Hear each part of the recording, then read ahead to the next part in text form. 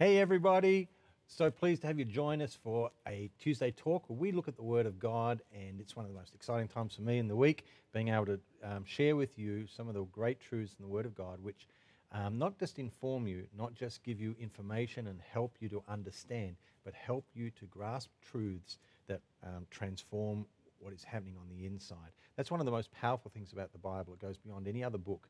Any other book you can read and give information, but the Word of God contains in it the power for its fulfillment. If it says something, there's actually the anointing in it for it to happen. And so that's the exciting thing, that we can come to the Word of God, we can receive what it says, and know that there's empowerment in that for our fulfillment. So we're going to dive right in. We've got a lot to share, but I'm going to just keep moving really fast. So if I'm moving too fast for you and you need to pause, you do that so you can get the Word of God out, check the Scriptures, or you can watch it and then go back and watch it again, because I really encourage you to really engage in this and what we're sharing, and let it get right into your heart. We've been talking about soul health and the health of our inner man, and the Word of God actually is food for us. It says in Timothy, Paul said that the Word of God nourishes our inner man, so it's there to provide strength and life to us.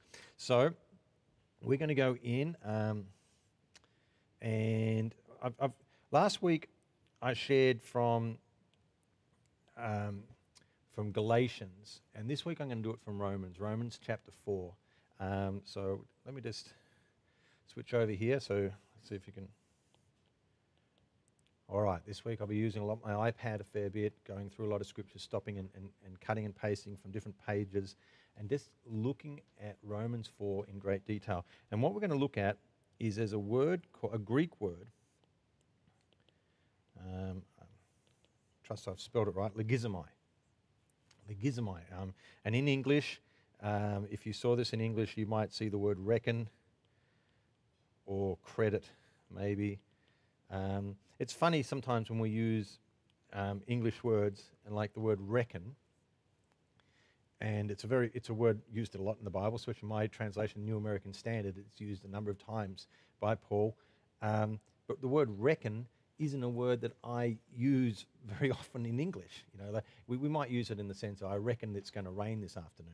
I reckon, but that's not actually the use here. That's not even the proper English use. That's an alternative use. The word reckon is, so it's strange sometimes to be able to grasp things. It's not just being able to grasp the Bible principle, the Bible truth behind it, but also having to understand that the word that often it comes to is not something we're totally familiar with. So that means that we've got some distances to jump and to get over before we can fully grasp this truth. So what we're going to do is look at this word in detail. Why is it so important? What's this word? You think logizomai.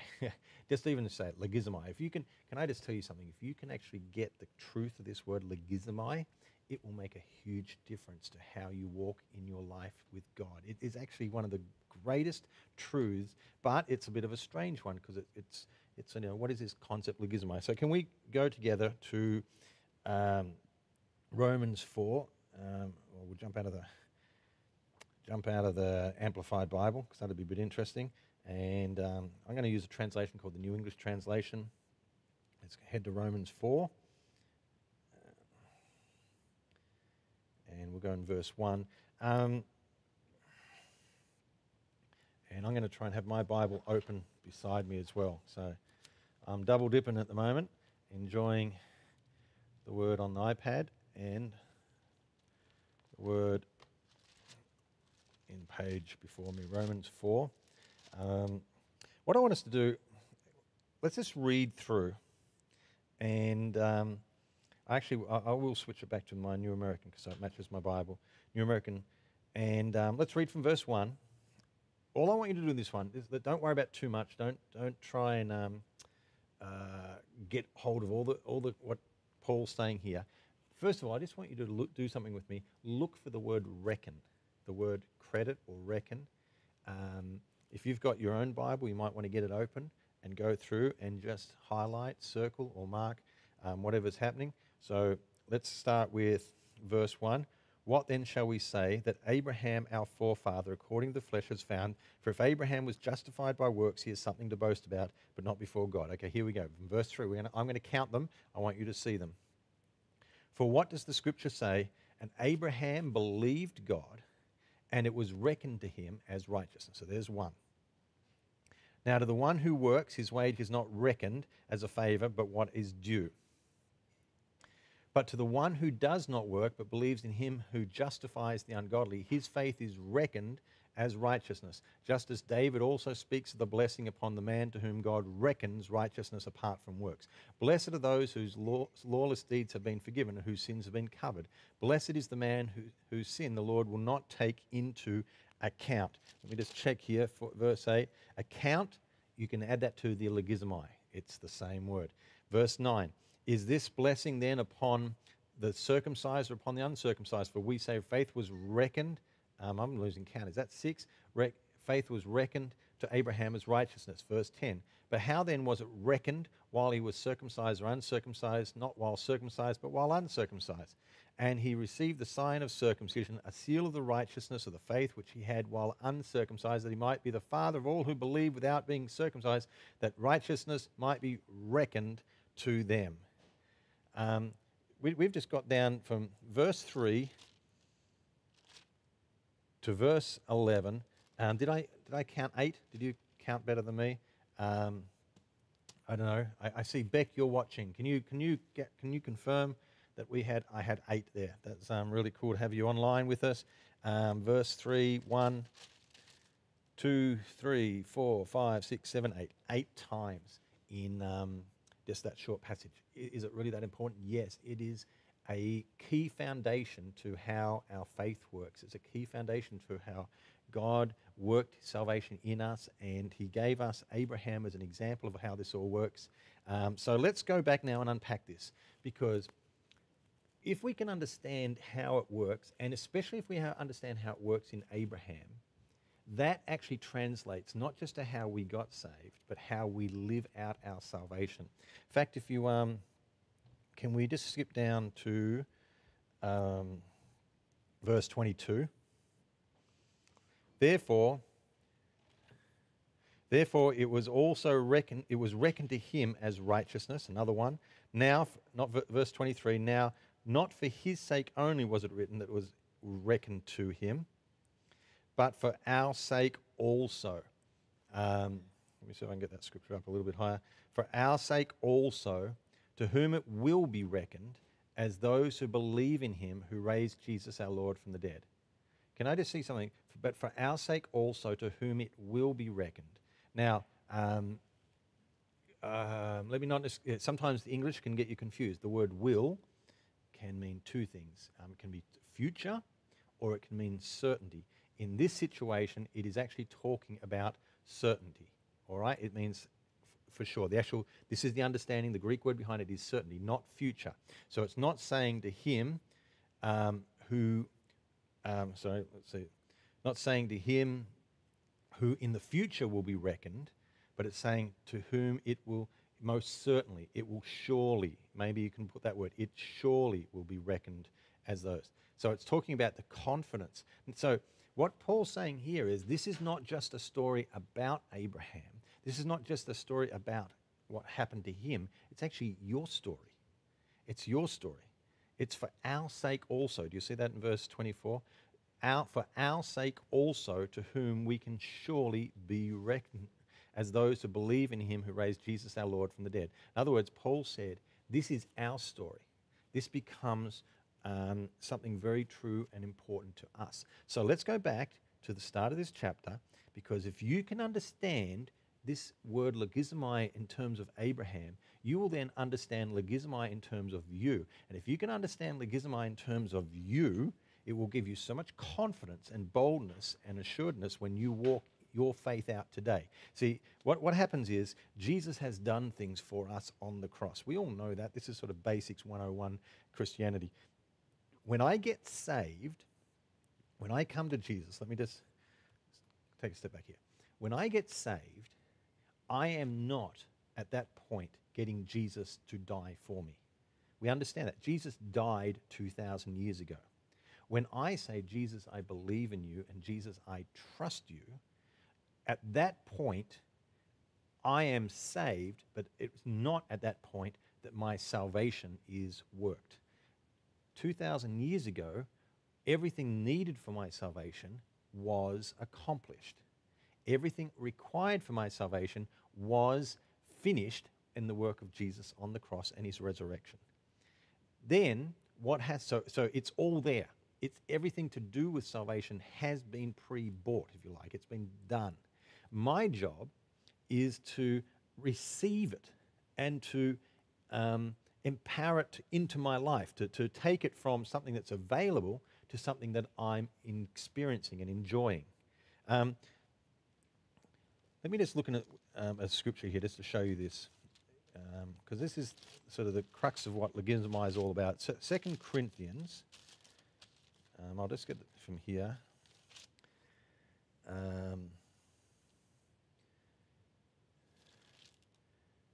All right, let's 2 Corinthians 5. I'll do it on the iPad so that you can follow along with me. 2 Corinthians 5, and we'll read from verse 18. Now all these things are from God, who reconciled us to himself through Christ. All right, you see that? That's past tense. All these things are from God, who reconciled, past tense, us to himself through Christ. My sin kept me apart from God. My sin was a barrier between me and God. It brought judgment. It was a stain on my life that was pulling judgment to me. When Jesus died on the cross, he dealt with that sin. The barrier between me and God was dealt with. But it says, so it's past tense. He has reconciled us to himself through Christ and gave us the ministry of reconciliation. Namely, that God was in Christ, reconciling the world to himself, not counting their trespasses against them. And he has committed to us, what? The word of reconciliation. Therefore, we are ambassadors for Christ, as though God were entreating through us. We beg you on behalf of Christ, be reconciled to God. So it's not saying, we've got to deal with this sin. What we're saying is, the sin is dealt with. The reconciliation is done. Our work is to bring the message of reconciliation and enable people to embrace and find the truth of the reconciliation. So they become reconciled. They've already been reconciled in terms of what Jesus has done, but now we need to take the message of reconciliation to people. When I go to people, I'm telling them Jesus has already forgiven your sins. He's dealt with your sins. My message to you is you need to, by faith, embrace that. Trust in the work that Jesus has done. I'm not telling you that you need to get something done for your salvation. I'm saying you need to activate, to work out the salvation through your faith. The Bible says in the book of Romans, if I believe if I confess that Jesus is Lord and believe that God raised him from the dead, I will be saved. What am I doing? I'm not making those things happen. I'm bringing the truth of those things to me, and suddenly I'm being transformed. Now, that just doesn't stop at salvation. There's everything that God has for you, everything that God planned for you to live and to enjoy in terms of your nature and your fullness of wholeness and health and your spiritual health, your emotional health, your peace in your mind, your financial blessing, your ability to walk in all the fruit and giftings of the Holy Spirit, the love, joy, peace, patience, the 9 fruit, all the giftings and the abilities of the Holy Spirit, they are all given to you and made available through the work of Jesus on the cross. So it's not just your salvation, it's everything. Just the same way that we have a message of reconciliation that enables us to take what Jesus has done and activate it now, we must take that same process and find out what Jesus has done for us and activate it now. We're taking that which has already been accomplished and working it into us now. What is that process of finding out and determining, and not just from a mind point of view, not just so I've got information up here. No, it's so I can embrace it and get the revelation of it and the truth and the power of it. As I said right at the start, when you get to know the Word of God, it has the power in it. It's for its fulfillment. So what am I trying to do? That process of understanding, getting a revelation of what Jesus has done and has accomplished and which is mine, and that which I can know and see what has been put to my account is called logizomai. That is the what we're talking about. So can we go back to Romans chapter 4 and let us unpack this word logizomai. Let's see what it is. And to do that, we've got to understand a little bit about Abraham. Paul took everything back to Abraham. So, why is that? Well, he actually said, verse 11, look at verse 11. He received the sign of circumcision and a seal of the righteousness of the faith which he had while uncircumcised, talking about Abraham, that he might be the father of all who believe without being circumcised. And that's you and that's me and that's everybody that gets saved. Did you see what they said? That Abraham might be the father of them. If we go down, verse 17, as it is written, a father of many nations have I made you. That's referenced back to a scripture, when God declared it to Abraham. I think, let's go back, Genesis 17, I'm pretty sure it'll be there. Genesis 17, and there it is, verse 5. God is giving him the promise. This is before he's had a child he's had Ishmael, but this is before he and Sarah have had the child that was promised, that God said would come to them. And that is, he promised them and said, no longer shall your name be called Abraham, but you shall be called Abraham, for I will make you the father of a multitude of nations. Now he's prophesying to him not just about Isaac and the Jewish people and the Israel that was to come. He's talking about a prophetic word that Abraham would become the father of nations, not just the Jews, the father of all nations. And this is what Paul picks up on. So how did Abraham become the father of all the nations? And how did he become my father? Why? He's my daddy. Why am I like him? Well, it happens because something that happened in chapter 15. And Paul refers to this in Romans, but we'll just jump straight back to Genesis 15. And let's read it from verse 5. And this is so powerful. He took him outside. This is Abraham. God took Abraham outside and said, now look toward the heavens and count the stars, if you're able to count them. In other words, get a picture. I love Terry Seville Foy. She says, she talks about vision books and vision boards and putting things before you. She said, here was God saying, Abraham, I want you to visualize the promise. I want you to see how big it is and how great it is. I want you to stand out there and see. God's a God of illustrations. I love Jesus. He said, he used illustrations and parables all the time. He helped people to picture things. So God did this to Abraham, and he said, verse 6, in response to this, so he said to Abraham, so shall all your descendants be. And verse 6, Abraham said, then it said, then he, that's Abraham, then he believed in the Lord, and he reckoned it to him as righteousness. Guess what? There's the word reckon. Now, obviously, Old Testament, different language, Hebrew as opposed to the Greek of the New Testament. So it can't be logizomai, but it is actually of the same nature, the very same kind of word. It carries the same meaning. What is this word reckon? He reckoned it to him as righteousness. So let's actually take a step back here. Genesis 15:6, and let's just look at the Hebrew, what's happened here. So Abraham has suddenly had something reckoned to him. And you've got to put aside the old Aussie, I reckon this and I reckon that. Nothing to do with that. Reckon is it's an accounting term. It's a financial term in one sense. In fact, let's look at Leviticus 27. We'll just jump straight there.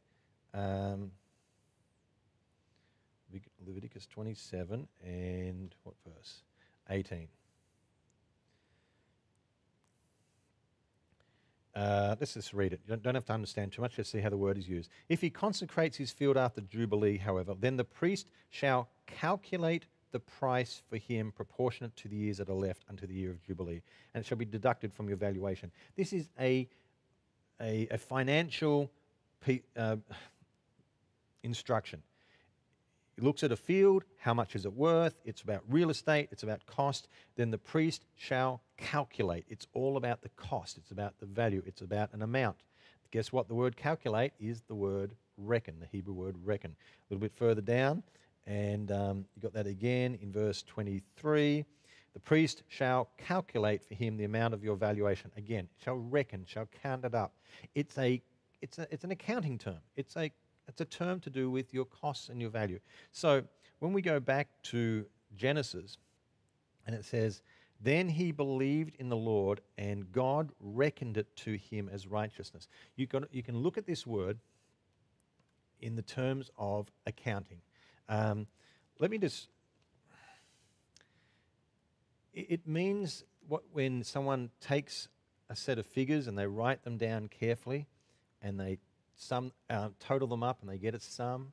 It's the ledger book sort of approach. I don't know whether anyone used ledger books before, spreadsheets on computers, but spreadsheets on computers were once spreadsheets on paper, and people had the rows and the columns, and they would have a column there, and people would write them. You've seen in some of the old movies, sitting there writing in the ledger, and some guy would be sitting down the bottom, totaling it all up.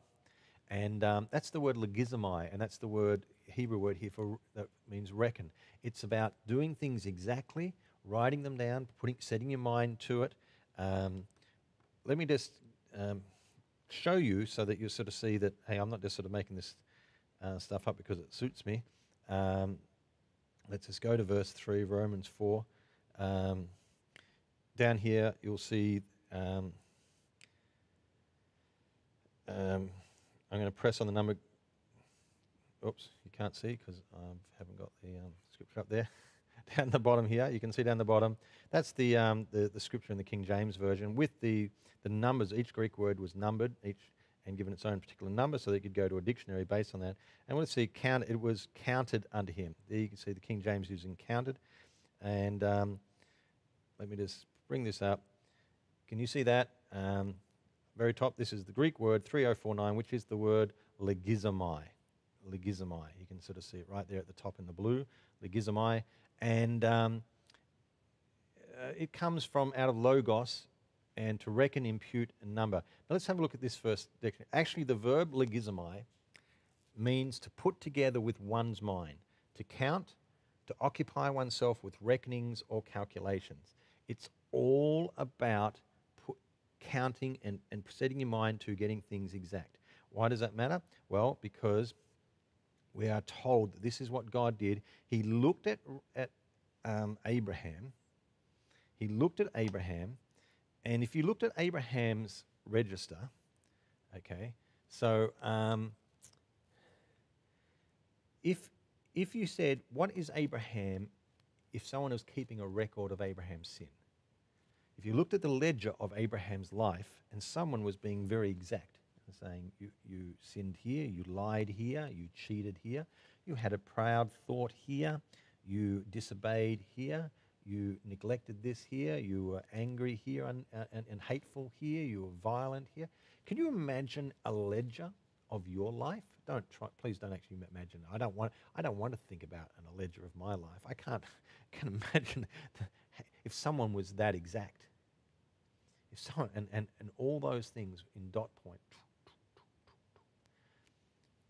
And imagine that Abraham had all those things on him, and yet God comes to him and says, I'm looking at your ledger, I'm looking at your life, and I'm doing it exactly, and I'm looking at point by point. I've done it all totaled up.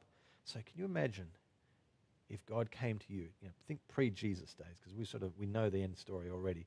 But pre-Jesus, God says, I looked at all your life and I've added it all up, and this is what you're headed to. It'll be pretty terrible. But imagine that he says, I've added it all up, and it says, oh, you're righteous. You haven't done anything wrong. You're righteous. You're actually totally clean. There's nothing in that column of negative. It's only positive. You are righteous. You're like, oh, I don't think so. That's not my ledger. How does that work? Because ledgers are all about exactness. You can't make them up. You can't pretend. It's not what you want to be in there. It's what is in there. Do you understand? A ledger is what's written. You can't just sort of pretend. If you go to the bank and you say, how much is in my bank account? What is the balance?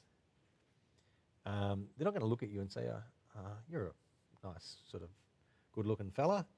I think there's $1 million in there.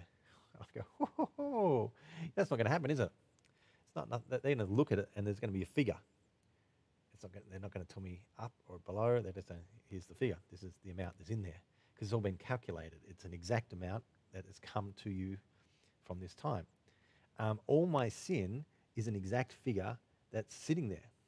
But then Abraham, God said, I'm going to look at your calculation and I'm going to do this. Abraham equals righteous. How could that happen? How could God ignore all the sin and give him the answer, you're righteous? Well, it comes back to, let's go back to Genesis 15.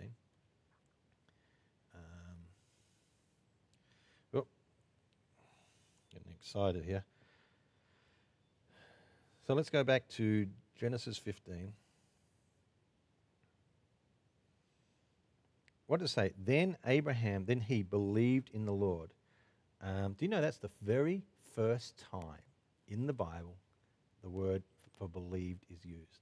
I was amazed when I found that out. I was like, no, it's 15 chapters in. 15 chapters into Genesis, and the word believed hasn't actually happened. This is the first time. First time this word comes into play. It says, then Abraham believed God, or Abraham believed in the Lord, and it was reckoned to him as righteousness. It tells us something. And this is what Paul picks up on in Romans 4. He says, there's a clue. That's why Abraham was called the father of all the nations, because Abraham did something. He believed God, and God was able to change and transform his reckoning, his accounting system. He was able to switch over. How could he do that? Because it was based on something that was going to happen, that God could see in the future, that God spoke of as if it was already happening today. I can't take time to get into that, but that's one of the most powerful things about God. There's only one person, there's only one person in the universe, one person that's been God, who can speak to the future with absolute confidence, because he has the power to make it happen, and he has the total trustworthiness and faithfulness to get it done. And so he was going to do this transfer where he was going to take all of Abraham's sin and put it onto the account of Jesus. And he was going to take the account of Jesus, all the righteous things that Jesus had done with no sin, and he was going to put that righteousness on our account. He was going to switch the ledgers. And so when God was looking at Abraham, he could look forward and see what Jesus was going to do. And he was able to make this declaration to Abraham and say, Abraham, guess what? You're righteous. I see righteousness when I look at you. And this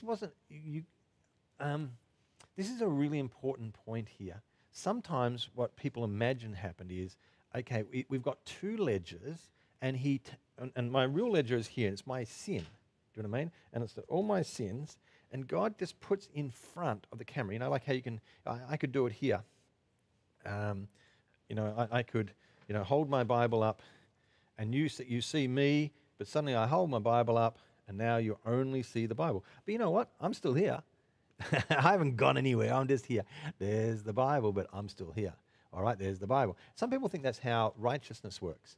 I'm still here. All my sin is written on me, and God just simply puts Jesus in front.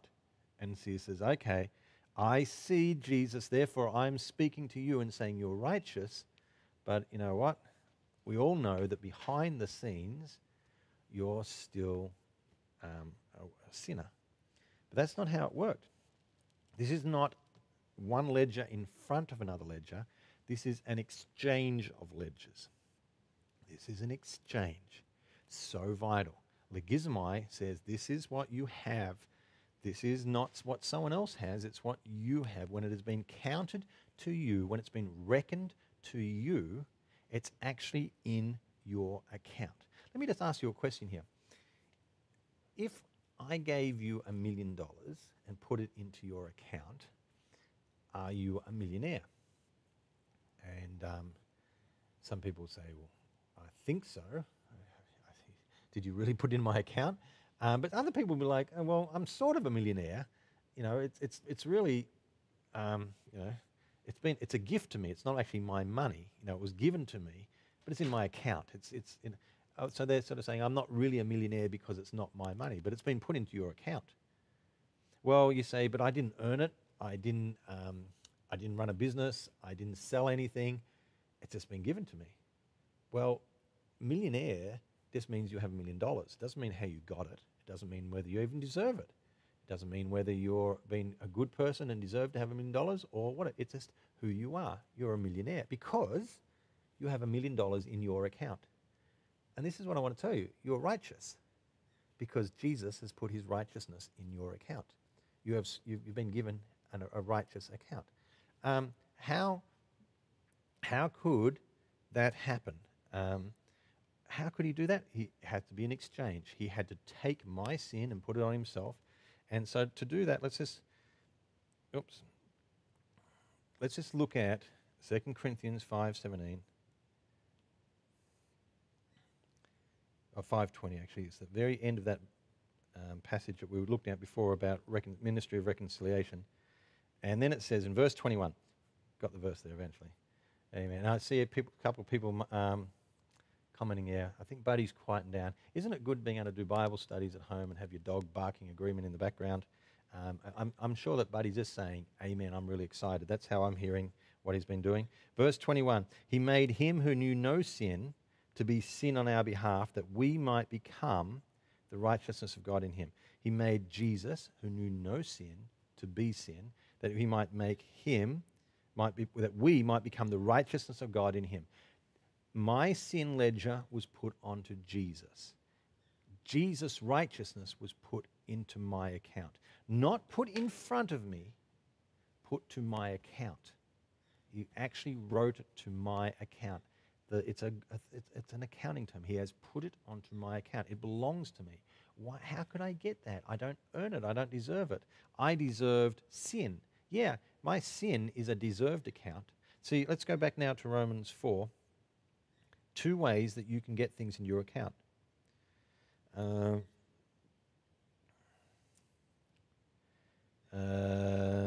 Okay, verse 4. Now to the one who works, his wage is not reckoned as a favor. You know, when I work for my money and if I go down and I say I'm going to dig a field and dig this ditch, and if I dig this ditch this deep, this long, the guy said, well, I'll pay you $100. Good. I dig the ditch. He gives me $100. I say thank you, but I don't say thank you like you're doing me a favor. I've done him a favor. I've dug this ditch, and he is now just recognizing the labor that I've done, and it's an exchange. My work for his money. You know, if he didn't have the money, I wouldn't do the work. If he's got the money, but he wants a ditch dug. He needs that. You know, it's an exchange. So his wage is not reckoned as a favor. My sin is on my account, and it's not a gift. I earned it. I am a sinner by my actions. I am a sinner by who I am and what I do. And so I am a sinner. It's on my account. Jesus has exchanged that and taken it, and it's put the sin onto his account. I say, Jesus, you didn't deserve that. You're not a sinner. But how did you get my sin? He said, not by works, not by works. See verse 5, but to the one who does not work, but believes, his faith is reckoned as righteousness. It's exchanged to him through the process of faith. Jesus says, I trusted God. I believed God that he would save you. I believed God that he would rescue you. I believed, according to Isaiah 53, that I would become your sin. And that sin was transferred to my account. And my faith, not my works, not my actions, has enabled that to come to me. So because Jesus was able to receive my sin upon himself, my sin went to his account. But my trust in God means that his righteousness has come to my account. It's there. not by my works, not by my actions, not by my goodness or my, not by who I am. It's simply by this. It's by the fact that Jesus has done it for me and I've trusted in him and it's come to my account. Logizomai is understanding what is in my account, how it came to be there, and how I hold on to it and use it. It's not because of my who I am. It's because of what Jesus has done. Now, how does this work in the practical world? Let me give you an example of something. Let's say that I gave you a gift card. I bought a gift card, a Coles Myer gift card, and you're actually allowed to go out and spend it. And so I give you the card, and you know how gift cards work. That's basically like a credit card, except they're more like a debit card. There's so much money registered on them, and as you use that money, it gets lower and lower until eventually you do the last transaction and you've used up all the credit that is on that card. It's credited, it's reckoned on there how much there is. And if you went out and I said, oh, I give you the credit card and I say, go enjoy yourself, and you walk to the shops, but what is the problem if that's the story? You just turn from me and you go straight to the shops. What should you ask before you go to the shops? What do you need? You need to say how much credit is on the card. Why? Because that tells you then how much you can use it for, what you can do. So let's say you don't ask. Let's say you just, oh, well, it's a nice credit card. I'll just go and do whatever it's on there. And you go and you buy, you go into, a fancy store and you buy a pair of shoes. And you go to the checkout and they put the card through and it goes beep boop. No, and you go, oh, I picked too fancy a pair of shoes. I will say, can I just leave these here? You go back and you go find the bargain bin, and there's a bargain bin and $5 pair of shoes, and you put it on. And you go beep beep. Oh, good, I got those. You get another pair, beep beep, and then after 4 pairs of shoes, suddenly it goes boop boop. It's not working anymore. So you go, oh well, I've run out of money. Because how did you know you've run out of money? What told you that you'd run out of credit? Not the credit card, not your logizomai, but simply because somebody at the other end says you can't have that. It's not going through the system. Sorry, that's the end. You have presumed because you have nothing coming, it doesn't respond, that's, okay, the card's empty. But what happens if I told you that this card has $1 million on it? Now, first of all, I've got to be at least a millionaire to be able to do that. And I've got to be honest and faithful and truthful. You've got to be able to trust me that what I'm saying is true. If I'm a prankster or if I'm poor, if I have no money, then you're not going to believe me. But if you know that I am both wealthy and honest, and I say to you, this card has $1 million on it. You're not putting your faith in the card. You're putting your faith in me, who's told you what's on the card. Did you get that? Let me just a little bit. It's sort of in line, but so just enjoy this slight deviation. I want us to go back to Genesis 15. Remember that word I said was the very first time this word is used in the Bible? Then he believed in the Lord. Let me just show you that word, believed, and it was counted. Believed here is the Hebrew word, number 539 in the Hebrew dictionary. And I'm going to skip down to the dictionary down here. Oh, not that one. It's the complete word study dictionary by Zoda Hardy's. Actually, my favorite dictionary for Greek and Hebrew words, Zoda Hardy's, the word study Bible dictionary. This is the word. Can you see it here? A verb, aman, I'm not sure how to pronounce it. A verb meaning to be firm, to build up, to support, to nurture, or to establish. The primary meaning is that of providing stability and confidence. And I love this. This is where I love it. Like a baby would find in the arms of a parent.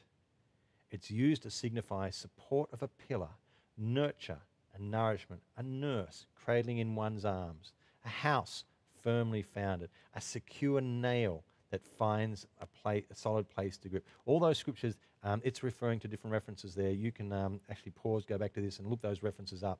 But don't love it. When it says Abraham believed God and it was counted him as righteousness, I like just to take these pictures and say, what did Abraham do?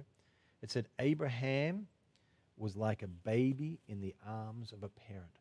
You know, like a baby, just trusting in the parent, being nourished and fed by that parent, like a pillar, strong and firm, like where I get nurture and nourishment. It's both support and strength, but it provides me nourishment and peace and provision. Abraham, it said, you know what? I'm putting my trust in God. I'm believing in him. I'm relying upon him. So let's go back to our, don't know what happened there. Let's go back to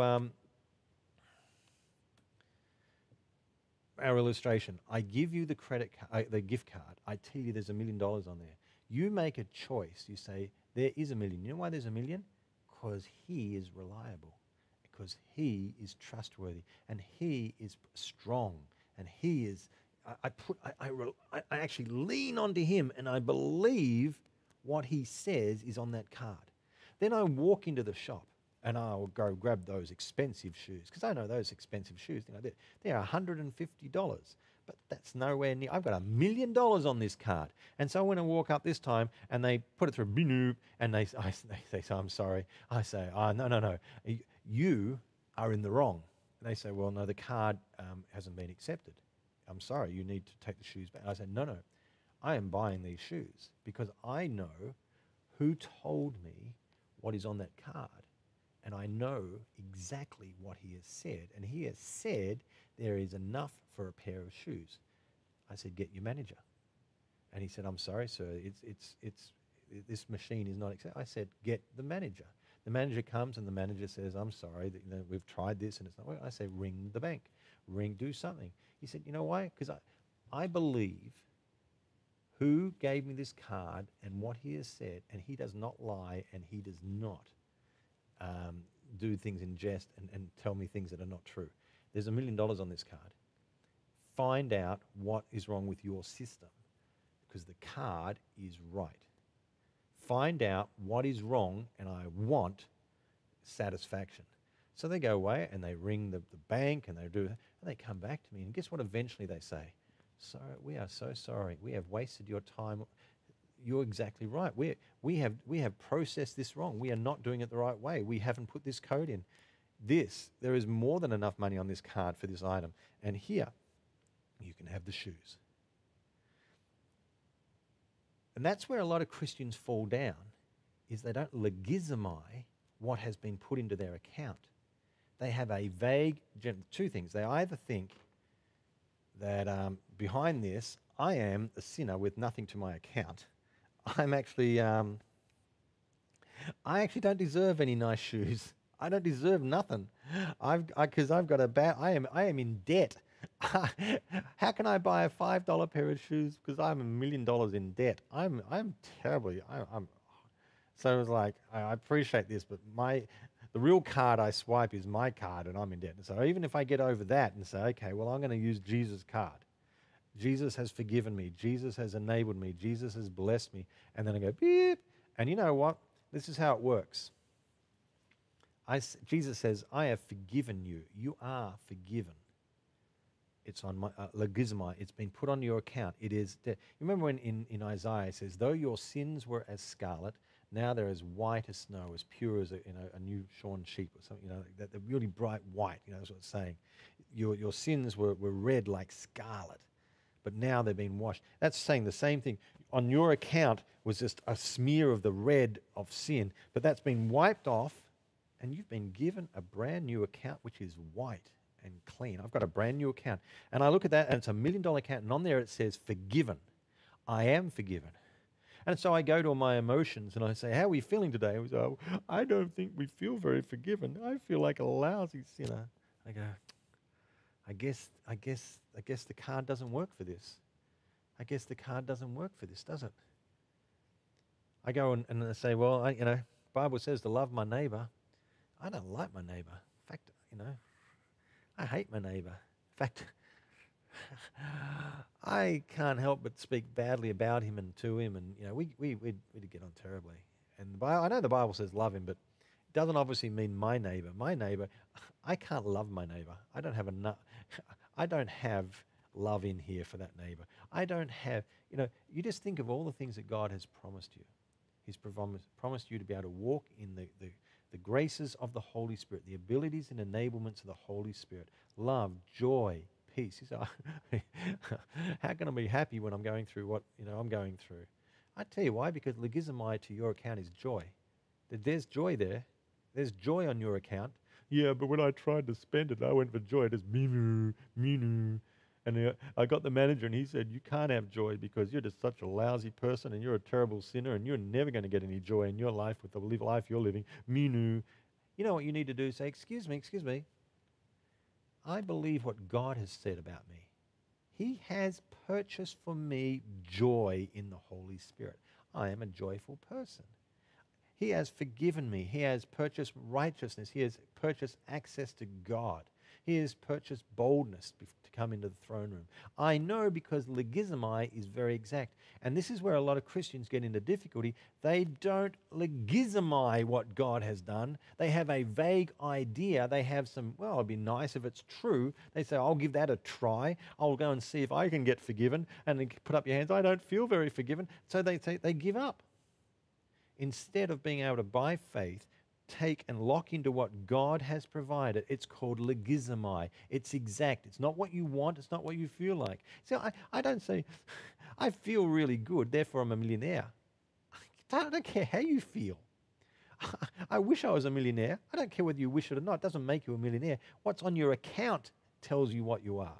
So what you need to do is know exactly what he has put on your account. How do you do that? First of all, you look at Jesus and you see what was on his account because there's been the transfer. His righteousness has come onto mine. You look at the gift card that Jesus has and you see all the things that are on his account and that's been put to your account. You read the word of God, which is the expressing of all those things. That's why God says, look at Abraham. Abraham had nothing going for him. He had no son that he could have with Sarah. He didn't have it. But I said, this is what he's going to be. And I actually changed his name. This is one of the most powerful truths. I'm not going to speak about it now because I don't want to get into something extra. But I'm just telling you, it's a powerful truth. God changed his name based on the logizomai. He called him Abraham, father of many nations, before Abraham had a child and with Sarah. They did not have the child of promise. He did not have one child of promise. He had Ishmael that he made himself out of his own way, but then this is 15 years later, or roughly 15 years later, and now he is not able to have a child himself, and it says God called him Abraham. And logizomai changes who you talk about yourself, how you talk about yourself. I start framing my name and my conversation about what logizomai says. I walk around the shop and say, I have $1 million. I walk up to the front counter and say, I'm a millionaire. And they say, you don't look like a millionaire. And you say, well, I am. You know why? Because it's on my account. And you speak about yourself and when you meet resistance, you by faith, you say, no. This is what God has said. I am more confident in what God has said than what I feel or what I'm going through. So this is why logizomai is such a key word to me. Logizomai. It's all about exactness. Let me read to you from Thayer, Greek dictionary. This has been around a long time. It's a classic, well-known Greek dictionary. And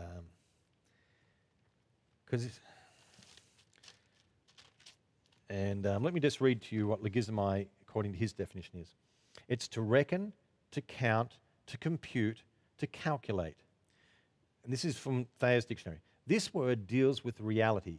If I logizomai or reckon that my bank book has $25 in it, it has $25 in it. The word refers to facts, not suppositions. That's from the Thayer dictionary. I love it. So sold $25. Back then, that was a lot of money. Nowadays, you can just imagine if my bank account says I've got $250 in or $2,000 in it. It's not a supposition. It's what it has. It's logizomai deals with facts. And logizomai is where we started. It deals with the reality of the situation. This is what I have. This is who I am. And you can't, it's not what you want. Some people say, oh, you just talk about prosperity because you want to be, prosperous.